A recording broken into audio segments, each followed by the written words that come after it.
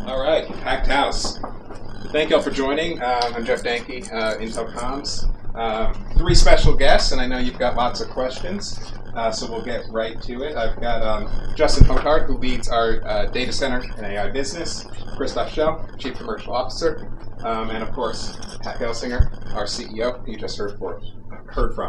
Pat, do you want to say any welcoming remarks? Yes. Thank you. Here, let me give you mine. Great. Thank you, and thanks all for joining. It was great to be able to participate in COMPUTEX today. Obviously have a few of my friends joining on stage. Acer, ASUS, and Inventec. But most important, I think the ecosystem just shows up in a powerful way when we're here. We love the innovative, aggressive ecosystem of Taiwan. And as I like to say, nowhere in the world can you have an idea over coffee in the morning and have a prototype before you go to bed, right? It is that kind of crazy speed of innovation that we have here. Obviously, big news of the day is the AI PC and our announcement around Lunar Lake and building on our core Ultra Momentum. Excited to also introduce Xeon 6 with the 144-core E-core version of that, the Sierra Forest, and more disclosures on Gaudi 3, and I liked our wall of Gaudi, and clearly the momentum that we're getting there as well. So lots of good things to talk about today, but most important, want to get into the questions that you might have for us. Okay, so please raise your hand. We'll get mics around the room. State your name and outlet before asking your questions. And let's see. I think you were first.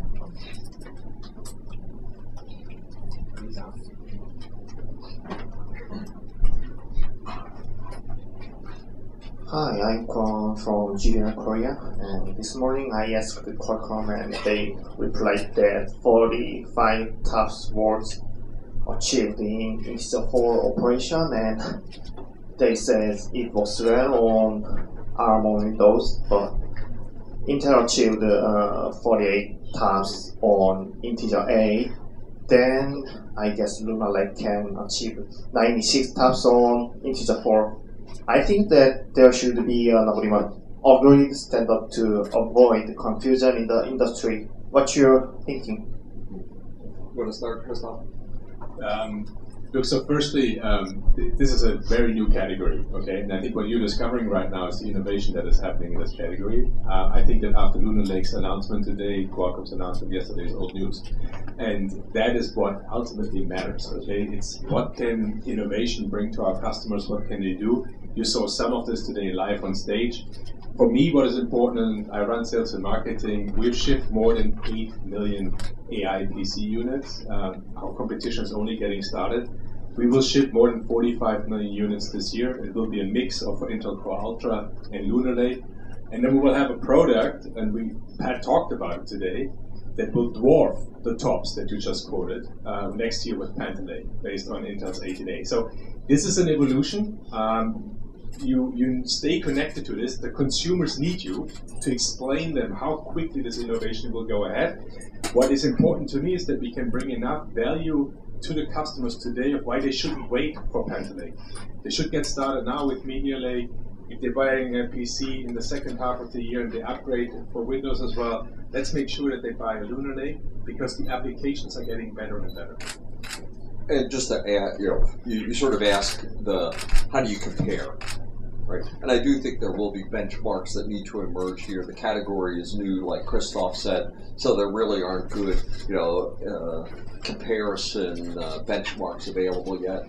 And you might remember, and I've personally been involved in, multiple benchmarking efforts over the years, and I do expect that in this category there's going to be evolution of benchmarks, that come through spec and other forums that, will emerge to have proper comparisons to help consumers understand, how the different products compare. But I expect that it's going to be, 6 months, a year until there's any sort of coherence in the benchmarking space. And right now, that's why we've emphasized the models, the applications that are already being enabled on our platform. And we're just, with 500 models now available on Intel's Core Ultra, it's just pretty profound momentum that we're already seeing.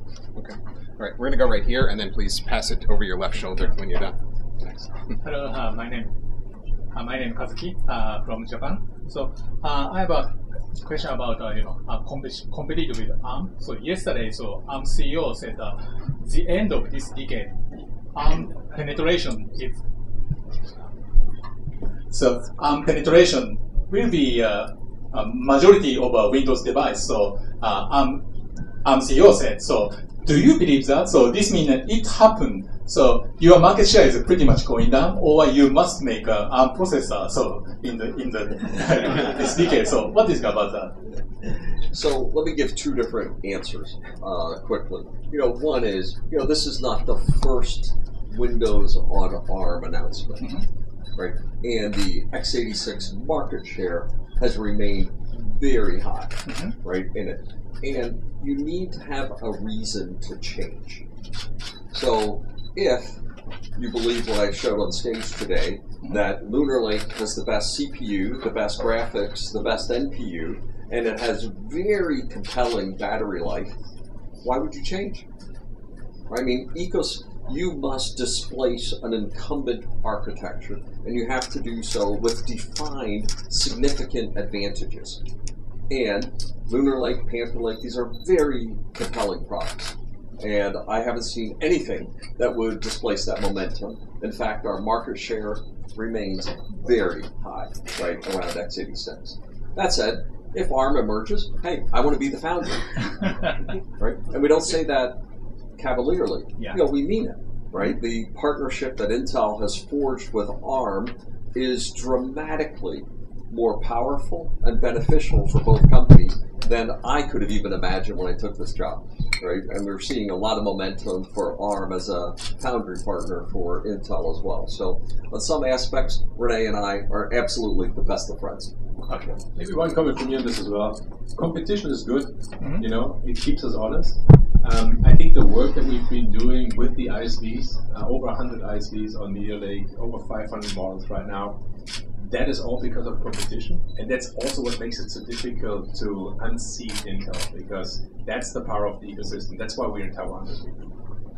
Next question here, and then we'll go to that side of the room. Will with CNN. You alluded earlier about the extraordinary semiconductor ecosystem here in Taiwan. Can you update us on how efforts are going to replicate some of that success in the United States? Are there any challenges that you're facing trying to bring chip making back to U.S. soil after so many decades that Taiwan has spent building their own ecosystem? Yeah, and some of the progress that we've seen has been quite significant since the CHIPS Act passed. We've seen major announcements by Intel. Our Arizona, Oregon, Ohio, and New Mexico announcements. We've seen the Texas announcement by Samsung. The 3 factories by TSMC. The Micron announcements in New York. So we've clearly seen a manufacturing resurgence as a direct result, I believe, of the CHIPS Act. So in that sense, we feel like early signs are quite positive. There was also, if you study the CHIPS Act and the history of the CHIPS Act, there was a seminal body of work done by Boston Consulting Group that underpinned a lot of the data that went into the creation of the U.S. CHIPS Act.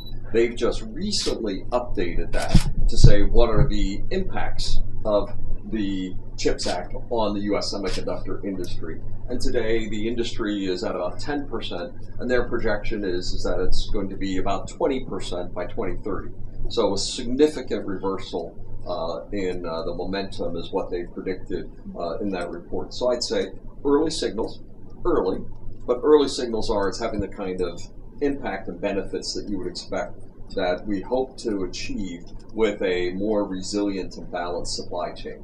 Clearly, our projects are on track. What we're doing across our 4 manufacturing sites are on track, and we're proud of the momentum that we're seeing for that. But we also have great respect for the ecosystem here in Taiwan. That's part of the reason we're here for COMPUTEX. It's also the reason, as you heard me on stage today, compliment the significant role that TSMC had as part of Lunar Lake, the relationship we forged with UMC, that we announced recently. So we have great respect for the ecosystem, but the world needs more geographically balanced and resilient supply chains, and I think that's starting to take shape.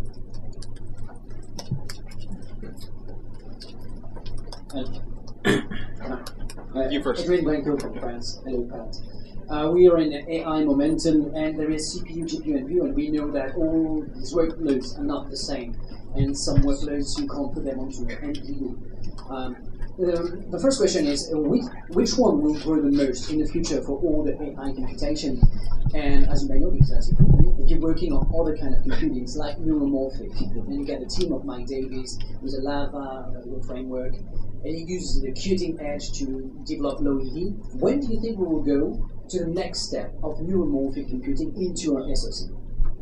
Yeah, and right now, the question is which algorithms work best on what architecture, right? And when you think about neural networks today, they've been very effective on a GPU throughput-like architecture. But when you look at some of the workloads like highly sparse matrices and some of the database examples, they're actually better on a CPU, right? And those are some of the emphasis that we've had. I'll ask Justin to comment on that in a second. For extremely low power sparse neural networks, the neuromorphic computing looks exceptional, right? So, and those areas are research areas in the AI field that would indicate that those algorithms become more important in the future. We don't have time for well, hey, we just made a major step on the research program recently, and we have Lohi 3 under development. Now, that said, this is clearly research, so we haven't put a specific product timeline associated with it. But, my projection would be, that just like we have CPU, GPU, and NPU in a client, that the data center of the future, let's pretend that we're sitting here looking at a data center in 2035. There's going to be a GPU portion of that. There will be a CPU portion of that. There will be a neuromorphic portion of that. And there will be a quantum portion of that. And different algorithms will be running at different portions of the data center. And many workloads, in fact, will be taking advantage of multiple portions of that data center of the future. Because a big quantum machine is going to need a big classical computer sitting in front of it to feed it data and pull data out of it as well. So that's how I'd say, I think all four types of computing will exist. And I think over the next decade, we're going to see different algorithmic developments that will favor one versus the other. But it's not going to be a world of CPUs only. It's not going to be a world of GPUs only. We see it as a mixture or heterogeneous computing architecture across all three, just like we're seeing the AI PC today. Maybe a bit more, Justin? I think you covered it pretty well, Pat. Maybe I'll add a couple of comments. I think there's a couple of current examples you can think about right now of where innovation is happening around this space. And one we showed on stage today, which is the RAG demo, a great example of where Xeon for vector database engines is far more powerful. And so when you pair Xeon with an accelerator like Gaudi, you can actually do far better search and insight retrieval across a multimodal environment when using LLMs. It's a great example of a far more efficient solution. I think similarly, as you look ahead, one of the biggest concerns, and we talk about this quite a bit across all data centers, is power consumption. And so I think the innovation that we're going to see, as you look ahead, is not just performance, but how do we drive power efficiency? And I think to Pat's point, whether it's neuromorphic computing, whether it's other technologies that enable acceleration and power and new methods of cooling, immersion cooling, liquid cooling, we're going to continue to see ways to drive greater power efficiency. I think that's the other vector you need to think about as you're looking at workload optimization, even in the data center. And by the way, that's one of the biggest advantages of neuromorphic, is that you're being able to accomplish using the asynchronous network model. You're able to accomplish the same neural performance at order of magnitude lower power. No. Sorry. I gave you a time frame, by 2035.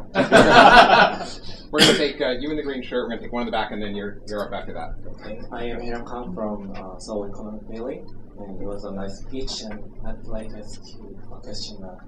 for CEO, and I have two questions. When are you going to beat Central Foundry, and what is your target market share for the foundry market? And second question is, why did you decide you don't visit Korea tomorrow?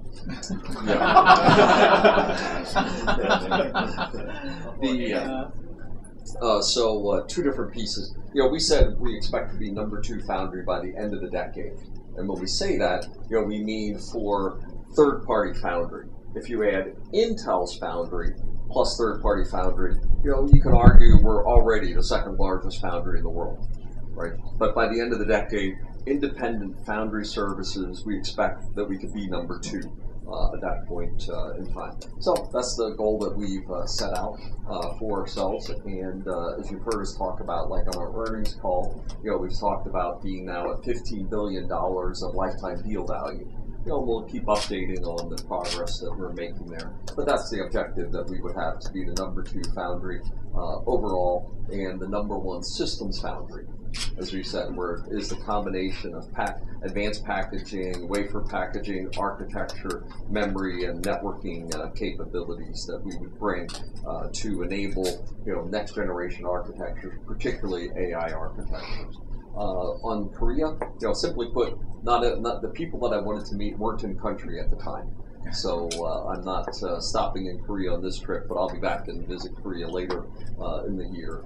But we have super important relationships for us there with a number of the technology companies as well as customers. So Korea remains extremely important for Intel in multiple dimensions. Great. Thank you. You didn't mention any specific ones. No. All for. We have no particular partnership to discuss today. Okay. Next question there, Mark. Yeah, hi, it's Mark Hawkins from PC World. How you doing? Hey, Mark. Good to see you again. Good to see you again, thank you. So I have a question on the manufacturing side of things. Meteor Lake was an Intel 4 product, and the compute tile was Intel 4. It was built on Intel 4. With Lunar Lake, my understanding is that none of the compute tiles, none of the heat tiles, except for the passive interposer, are built by Intel. Instead, they're built by TSMC. So you guys have talked, you talk a lot about how Intel's, manufacturing prowess is resurgent. You talked about the foundry business. You take money from the U.S. government as far as manufacturing is concerned. So, can you explain why you went with TSMC instead of building yourself? Yeah, and simply put, Lunar Lake picked TSMC as a better process technology at that point in time, right? And that's why we ended up using more of it. And obviously, the results I talked about today, it was a good choice. It's working well. And next year, when we move to Panther Lake, almost all of the tiles are on Intel. So we'll have made a major move to take advantage of our 5 nodes in 4 years and align with that on 18A with Panther Lake for the client. Now, what I also showed today was Sierra Forest, right, which we've leveraged Intel 3. Granite Rapids, which we've leveraged Intel 3 for. Also, I'm very happy to say that we have the first Clearwater Forest wafers out of fab, right, at 18A last week, and we'll be getting the first Panther Lake wafers out of fab next week, which is on 18A. So, those are both 2025 products, but I'm very excited, that we're seeing not just test chips, but now full product designs starting to pop out of fab on 18A. And obviously, as you look at those, that's full hybrid bonding, wafer to wafer, advanced packaging, in addition to the new gate-all-around transistor, the backside power delivery. So it's a lot of technology coming together, and quite exciting when we'll have the chance to show you all of those capabilities. Great, thanks. Right here in the front. Yeah, this is Wen from PCADB Taiwan. As a technical geek, I'm very happy to see you to reach the finish line of the journey of 5 9 4 years. It's fantastic. And we have also seen so many technology like Power BI and RibbonFET.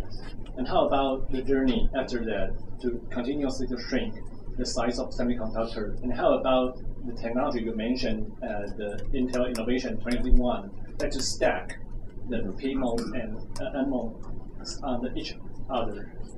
Yeah. So, and I've said Moore's Law is alive and well for 4 reasons.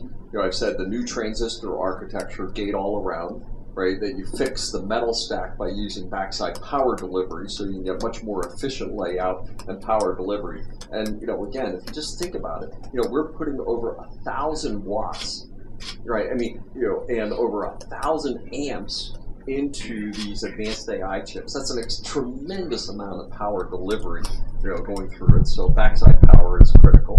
The third technology has been lithography. Right? And with EUV, we moved from 193 nanometer wavelength of light to 13.5 nanometer, light, just stunning. And as you've heard us describe with 14A, the next generation technology will be intercepting high NA, right? This is the next generation of EUV. And then the fourth and maybe most important of the technologies has been the 3D packaging, where essentially you're no longer just innovating in X and Y, but it's X, Y, and Z, right, as you're able to stack. And that is super powerful because, if you, in response to Mark's question, I said that the first die on 18A and product was Clearwater Forest, a server die, not a client die. Now this is a dramatic change because now as you move to a chiplet architecture, which you're able to do because you have advanced 3D packaging, you're actually able to make these top CPU die much smaller, right? And that allows you to be much earlier for a much bigger compute complex on the life of a new process technology. So this ability to do 3D, stacking of advanced technologies is extremely powerful. You've seen some of the benefits of that in technologies like HBM, which essentially stack DRAMs with through silicon vias, and increasingly that will go to a base die that's high performance. You'll see that with products like Clearwater Forest, top die and base die as well, and you'll start to see multiple layers of stacking as well, and we'll start bringing other technologies like optics directly into the package complex as well. And as we move to glass substrates, you'll have direct management of light and optics through the substrate as well. So all of these, give us great optimism for, Moore's Law being alive and well, as you heard me say on stage today. Until the periodic table is exhausted, we're not done. Great. Okay, we've got two questions on this side. We're going to go to the back here, and then we'll come to you next. Hi, Simon Sherwood from the Register. I was interested, Pat, when you said that all don't want proprietary islands in their data centers. I'm pretty sure that was a reference to InfiniBand. Maybe. What did you mean by proprietary islands? And if I need to be doing AI now, and I look at Ultra Ethernet and I look at the stuff you announced last week, it's not ready. So what would you say to an org that needs to be doing AI now? Well, I think when you think about it, and I'll ask Justin to jump in here as well, today the only, real alternatives would be NVLink and Ultra Ethernet if you're going down the NVIDIA path, right? But today, if you're on Gaudi, that's an Ethernet path, right? And you're able to do that today with it. If you're an enterprise customer today, most of them aren't building big farms. We can adequately handle most enterprise workloads, with Gaudis and Xeons today. Those would be the RAG examples. We expect the Ultra Ethernet and the Ultra Link technologies to begin to emerge second half next year in the early products, and I think data centers, AI data centers will really start to be architected around them in 2026. And if you look at the slide I showed right today, you see all of the major cloud vendors were there, all of them, right? So there's a lot of enthusiasm, for a industry standard approach to networking, really the nervous system of the data center, if I can call it that. So, Justin, anything on this? I think what I would add to that is this theme of open ecosystems is how we scale. I mean, OCP was started during the beginning of cloud scaling because the ecosystem and ultimately the hyperscalers needed alternatives that were standard so they could innovate faster. If you look at what's even happening today with the AI boom, the majority of what we're seeing in terms of CPUs attached to GPUs is x86. Why? Because it's the open architecture, it's the industry standard, and the interface is PCIe today. So I think if you look at that, it's a pretty good indicator of the fact that across all elements of the stack and hardware, and then even think about what's happening in software. PyTorch, OpenAI Triton, obviously open models with Hugging Face, that the ecosystem wants an open architecture because we know that's the way that the most that innovation can continue to develop, and the flexibility and the freedom to innovate for everybody in the ecosystem and differentiate on their own value add will occur. Great. Let's go right here. Hi, Pat. Paul Ashford with Trump Hardware. The restrictions from the U.S. on products sold into China kind of restricts the revenue that chip makers can extract from there, which can't hurt. But it's also accelerating the China ecosystem, not only in making chips, but also in making products specifically around AI. Do you think that the restrictions are too stringent, or could maybe be relaxed a little bit? And also, do you think that that will eventually foster competitors that could compete with you outside? Yeah, there's a lot in that question. And, if the export restrictions, to me, they're sort of a magic line. And I've commented that if that line is too restrictive, then China has to build its own chips, right? And there to me is a very careful balance of what's appropriate. Now, I'd also say that this idea of export restrictions is not new, right? Remember, we've been doing this in the high performance computing space for nigh on 50 years. So this idea is not a new one, and I think some of the press hasn't really caught that this is just a continuation, of policies, and it's just in a new domain, with AI that largely have been in place for the last 50 years. Now, in it, I think if they're too restrictive, then China must pragmatically rely on its own products for that, which hurts the market for export. And as I would say, good policy is control carefully the technologies you export, particularly manufacturing technologies, maximize product exports, and make sure that you're aligned with the global ecosystem of partners. I believe that's the framework of a good policy structure in this regard. Obviously, we're continuing to pursue exporting all of our products to China as well, and we're continuing to make products like Gaudi available in China. Maybe Justin? I was in China last week, and I think that the key takeaway I had was the desire for all of our customers in the ecosystem to continue to innovate with us. And I think that's probably the key indication that I have, that there's a lot of continued opportunity for us to continue to lead the market with many of our customers there and continue to co-innovate as we've been doing for many years in the data center. Great. We're going to try to. I do think, and just one more point I wanted to make on that as well, because of the technology export restrictions and things like EUV, we see that the attractiveness of global products and Intel products will continue to be high, because there will be sort of a floor that it'll be difficult for local semiconductor manufacturers in China to move through. And as a result, as we continue to go to below 2 nanometers and beyond, there'll be an attractiveness for the Intel products into the China market. And I believe as a result, we'll continue to have a good market opportunity for us. We're going to try to squeeze 2 more in our last couple of minutes. You've been waiting, and then we'll try to go to the gentleman at the end. 不好意思，我是经济日报钟慧玲，请让我用中文发问。是这样我们今天有发表了 Lunar Lake， 那我想知道说 AMD 本来就是我们在 PC 市场的竞争对手，那高通现在也加进来，那以您刚刚所说的，就觉得如果要用 ARM PC 的话，这是需要一定的取代性才可以的。那在您的评估里面，高通在这一场里面，目前它算是你的竞争对手吗？还是你认为不是的？那这是第一个问题 ，Lunar Lake。第二个问题是 Gaudi 3的部分。这一次 COMPUTEX 我们可以看到辉达的黄仁勋有多么受欢迎，以及它的晶片有多受欢迎。那我们推出了 Gaudi 3的晶片，这样之后，那您觉得在市占率部分，我们有没有一个什么样的目标？因为大家目前都把目光放在辉达跟 AMD， 可能在 Intel 这边还需要更多关注。您有这样的期待吗？Two questions. First question is about Lunar Lake. We understand that this year at COMPUTEX, AMD and Qualcomm is generating a lot of buzz. And earlier, when asked about ARM PC, you said that ARM PC has to be extremely capable to replace certain parts of the market. So do you think Qualcomm is now at that position to take certain market share? Second question about Gaudi 3. And we all know how Jensen Huang and NVIDIA are popular this year.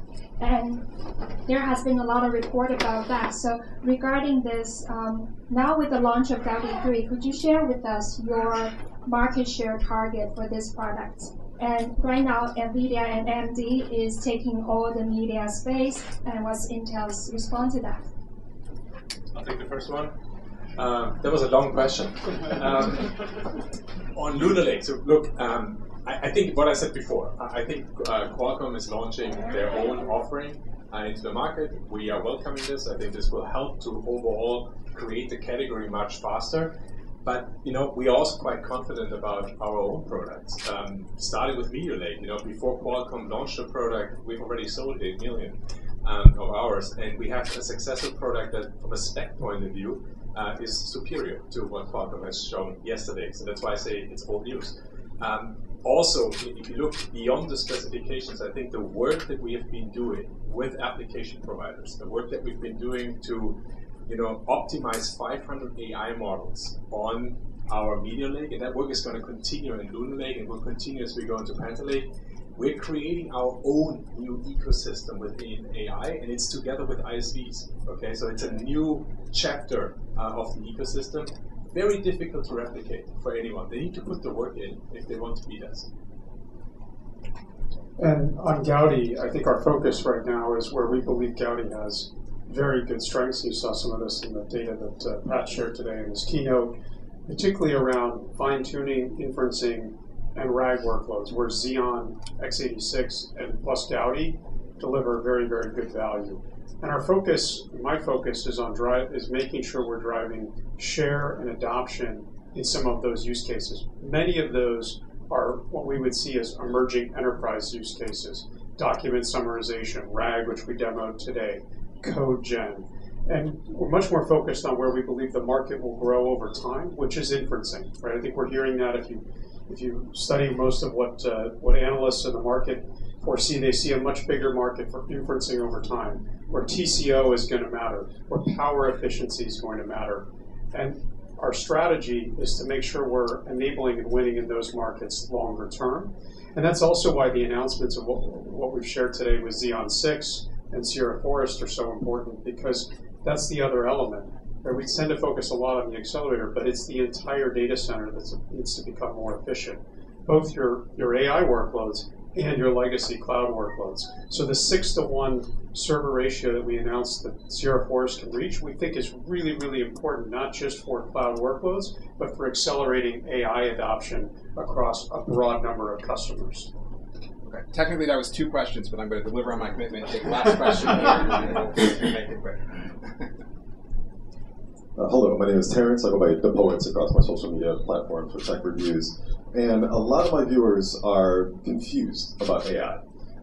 They understand some of the benefits, like with the NPU having offloaded stuff for video conferencing for Zoom calls. Okay, that makes sense. Better efficiency. Things like AI teaching you how to better use your PC. Perfectly fine, they understand that. Then at CES last year, this past CES, there was a monitor that had built-in AI where it gave gamers a competitive advantage. So if you didn't have this monitor, then you were really at a disadvantage because it was showing like, hey, this is where the new enemy is going to be, and therefore it really gave the whole gaming community an uproar. Maybe I have a chance versus my kids. Yes, exactly. So it's more of what is going to be the limits that Intel is going to help to kind of instill in partners as to what should be and should not be for AI, and really how are you going to educate a lot of the gamers that have vivid imaginations, and a lot of them have said, oh, I've seen this movie before, when it comes to AI and Skynet and all that stuff. So a lot of them are very timid. And lastly, a lot of them are very happy about the fact of localized AI, just AI just right on their device, so it's not shared to the cloud and then AI cloud servers. So a lot of it's just education. But I guess the main question is, what is Intel looking to do to kind of cap limits on AI, self-regulation, and educate users? Yeah, so it's a big, complicated question. And I think every technology, as I've like to say, it's neutral. It can be used for good and bad. People can take it to extremes in ways. And I think AI will have lots of implications in different areas. We have one of my research labs is simply called Responsible AI, right? Specifically to be participating in those policy discussions, helping to frame it. Intel has one of the most advanced deepfake detection capabilities in the industry today. As another example of the limits of AI versus also the benefits of AI. So I expect this to be a very active topic for the next decade for it. And I think some of this will be examples that we'll find that become problematic. Other ones will be extraordinarily enabling of new capabilities. We've always believed that technology needs to be involved in policy and regulatory creation as well. And Mobileye is one of our businesses, right? And should a car that uses self-driving be not subject to the approval in the respective countries it's in? Absolutely not, right? In fact, the requirements for a self-driving car should be higher than a human driver, right, in it. So every industry in medicine and legal and social, every one of those has to have their own domains of limitation associated with it. And I expect, like any new technology, it's going to be a bit of a wild west as those regulations emerge. And I think AI probably introduces more opportunity, but also strikes more fear, right, in more domains as a result. And I think it's going to be a stunningly wonderful decade, but we're also going to have some bumps in the night, as we go along the way as well. And I can tell you with confidence that Intel will be actively shaping those topics and conversations as we've done for the last 55 years. We are a company that believes deeply in the power of technology, but it must be applied in trusted, safe, brand-aware ways that makes the life of every human on the planet better. That's what we are as a company, and that's what we'll make sure happens with AI. Thank you. Great. Thank you all for coming. I know our team's in touch with all of you in some fashion, so let us know what else you need throughout the week. Enjoy the rest of your week. Thank you, Pat, Christoph, and Justin.